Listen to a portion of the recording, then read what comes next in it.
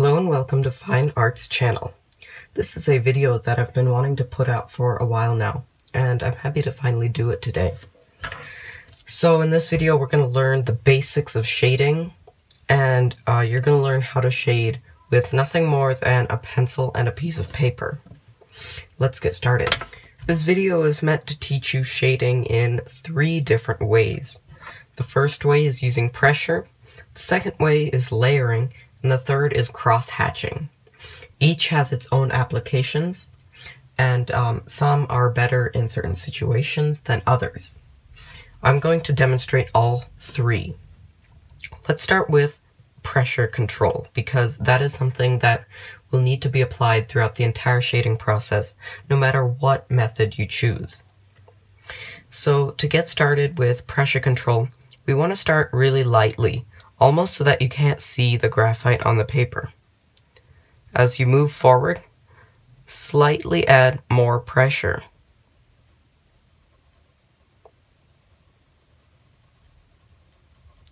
Be sure to keep moving the pencil down the paper so that you don't get too much dark in one area. You can go back if you want to make an area a little bit darker. Now you can start applying all of the pressure, and the pencil will give you its darkest values, just like that. I suggest that you practice this method quite a few times to get the hang of it. Now that we've got the hang of pressure control, we can move on to shading through layering. Shading through layering involves adding multiple layers of graphite to create progressively darker values throughout your piece. To begin, we want to start by putting down a very, very light layer of graphite.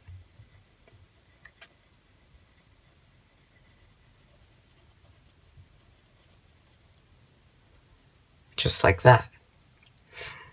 After this, we want to continue to add more layers to build up darker values in certain areas. For this piece, we want the darkest value to be up here.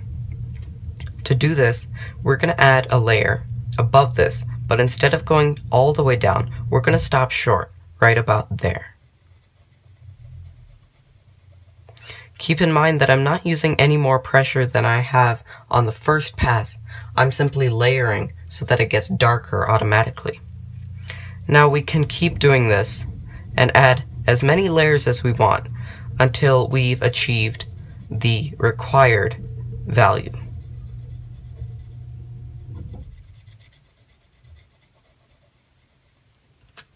Just like that. The last method of shading that we're going to learn today is called cross-hatching. Cross-hatching can lead to some very interesting drawings. However, it is my least favorite of the shading methods that we're going to go over today, simply because it doesn't look as neat and as fluid as these 2 that I've already done here. Cross-hatching involves shading through the spacing of lines. As you can see, I'm only drawing one line. However, because I'm putting them closer together, we have the illusion of darkness on this side right here. Cross-hatching involves making lines just like this, and then crossing them over like that. I'm going to demonstrate how to cross-hatch in the same manner that I have done here. So we're going to put down a bunch of sort of baselines here that we can work off of. Like that. Now we can turn the paper for ease of use. And then start over here and put in our perpendicular lines. Now you may be wondering, how do we get it progressively darker across this entire surface? And to do that, we just make the lines closer together on this end and further apart on this end.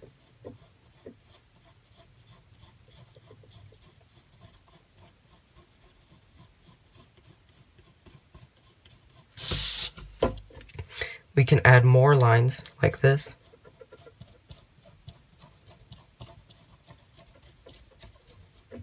And to make it even darker on this side, we can even go straight lines like this.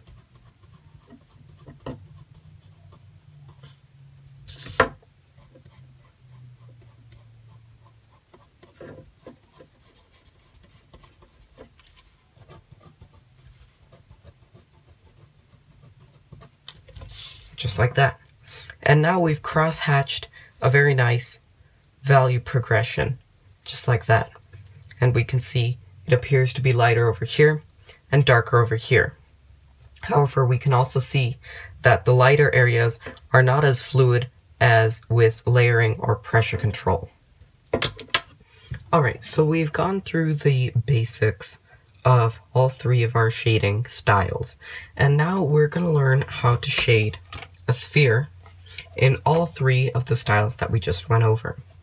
I'm going to have this image as my reference off to the side here, so you won't be able to see it. However, I will be guiding you through doing pressure control, layering, and cross-hatching on all three of these. I will have a link to this image in the description so that you can follow along as well. Alright, so we're starting with pressure control, and as you can see, the first layer is a lot darker than it would be with layering. And although I'm going over and adding multiple layers, I am still using pressure control so that I only have to pass some areas once. And of course now I'm just darkening some of the areas that need to be darkened. Now with layering, I'm applying a base layer and then going around and darkening the areas progressively with layers. Of course, now I'm not going over the entire area with layers, I'm filling in patches with layers to make them progressively darker.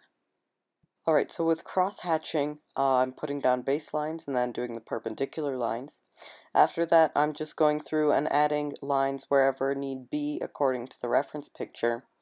And I'm adding lines in all different directions in the darkest areas, lines in just a few directions in the lighter areas. So that brings us to the end of our shading tutorial. But before I go, I wanted to mention a few things about the three drawings I have here. With pressure control, the darker areas are a lot darker, and so are the shadows compared to layering. Cross-hatching, while having an interesting art style, is a lot less smooth than layering or pressure control. Obviously, each of these has their own pros and cons, and you can pick your favorite and use that in your drawings. I hope that you enjoyed this tutorial and learned something from it. Thank you for watching. Don't forget to subscribe, and I'll see you next time.